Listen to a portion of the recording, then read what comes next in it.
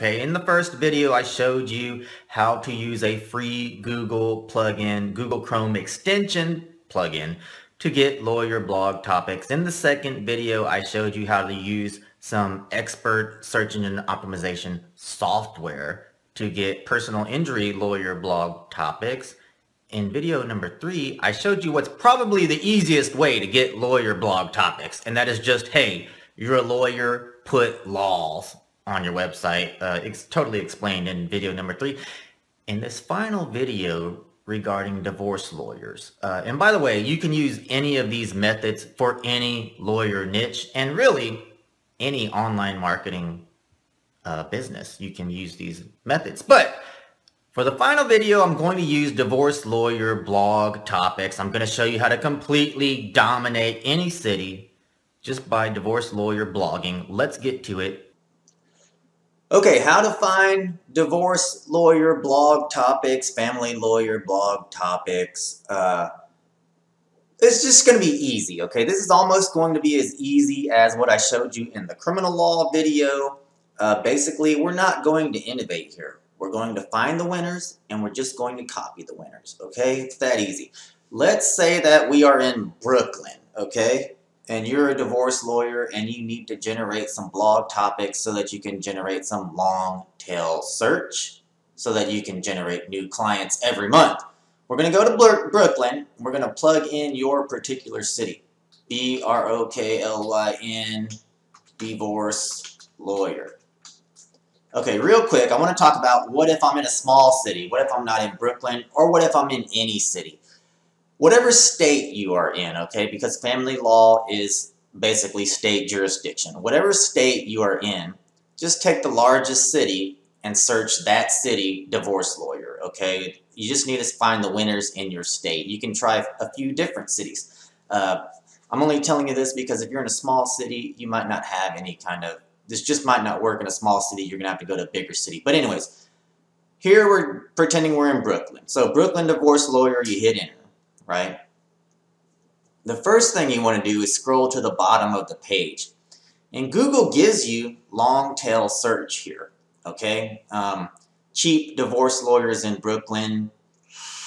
I don't know if you want to put that on your website, but you totally could. I bet that generates clients all the time, and lawyers are just afraid, they're embarrassed to rank for it, so there's probably zero competition. I would totally rank for that. But in this instance, we have scrolled to the bottom of the screen, and we don't have very good options for long tail search. So now what we're going to do is we're going to look at who's winning here, okay?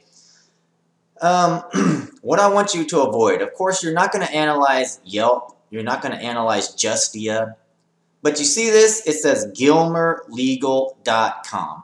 I want to make a quick distinction here because on some of these search results pages, you'll see something like BrooklynDivorceLawyer.com, or you'll see a domain name, a website name, and it will have the actual keyword in it, like BrooklynDivorceLawyer.com or DivorceAttorneyBrooklyn.net.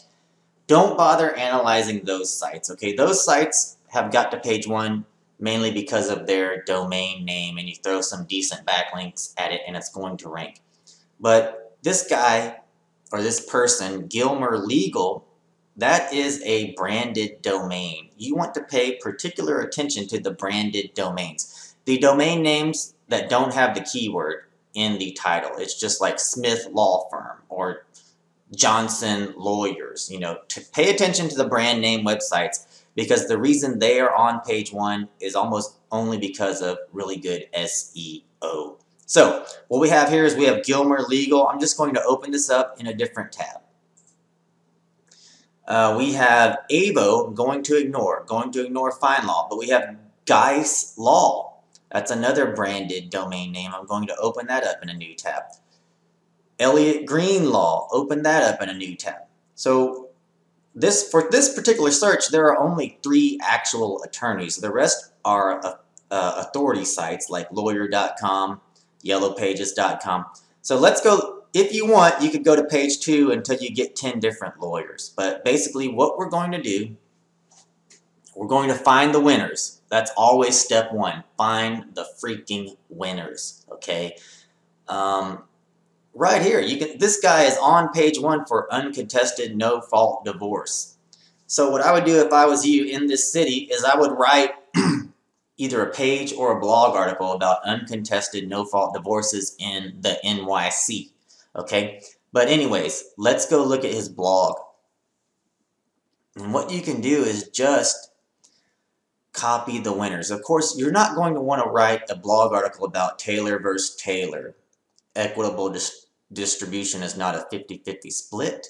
But maybe you could write a blog about equitable distribution in New York divorces, okay? New York uncontested divorce, closest thing to San Diego's.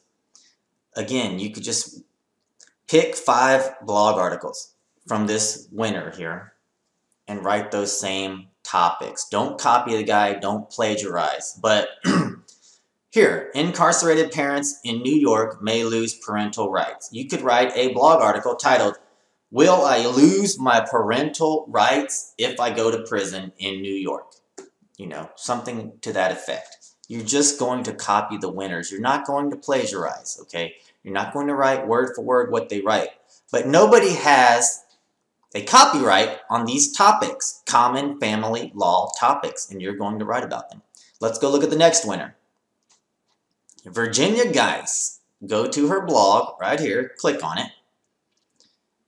And okay, if you purchase the software that I showed you in the earlier video, I believe it was video number 1, or even, no, video number 2 really. You purchase that software, you can skip all this. The software is going to tell you what to write about. You don't have the $199 a month to throw down for Ahrefs. You do it this way, the easier way. Okay? Boom! Every one of my divorce lawyer clients has something about social media and divorce law on their website because it's a hot topic right now. And of course, this winner, who's already on the page 1 of Google, has that on her website. You're just going to copy it. Okay, equitable division. She's a winner. She's writing about equitable division. Gilmer's a winner. What is he writing about? Equitable distribution. Okay, the winners. Okay, I'm telling you, copy the winners, and the winners are copying the winners. Okay, you need to take note of that. All right. But I'm going to show you one more trick. Let's think about equitable division New York divorce law. Okay, we're going to go back to Google and we're going to type that in. Okay, that blog article, we've seen that topic in 2 different blog articles. So now we're going to go to Google and kind of expand our research. We're going to go EQUITABLE division New equitable distribution New York. We're going to click on that. Google, I typed equitable division NE and then Google started suggesting other searches that other people are searching. Google will help you. And what we're going to do is we're going to scroll. Why are we going to scroll? Because we're looking for the long tail. At the bottom, boom, New York separate property. That's a blog article. Premarital assets in divorce NY. That's a blog article. NYS equitable distribution statutory factors. That's your H1 tag. That's the title of your blog article. Look at this. Is New York a community property state for death? New York divorce law, alimony. All of these are blog articles. I bet it domestic relations law. If you make this your exact topic, domestic relations law, section 236, Bravo 5, Delta, that will get search traffic. You will be the only lawyer with that blog article on your website, and you're going to pull in people from the top of the funnel, okay? People who have run afoul of whatever this law is in divorce law in New York, and they're kind of investigating what's going on. They get to your website, and now you're kind of their lawyer. You pull them further into your funnel. Anyways, let's look at the third winner, okay? Here's Elliot Green. We're going to go to Elliot Green's blog. And let's see what this winner is writing about. Can my alimony, can my online activity affect my custody case? What did I just told you? All right, I told you every one of my lawyers has something with social media and divorce. That's one winner. The winners are copying the winners. 4 things to know about social media. can my online activity affect my custody case? So, whatever city you're in, go to Google and search that city, whatever lawyer niche, okay? You're in San Diego, you're a DWI lawyer. Go search San Diego DWI lawyer. Look at all the lawyers on page 1 who don't have keywords in their domain name. You want to ignore like San Diego DWI lawyer, DUI lawyer, San Diego.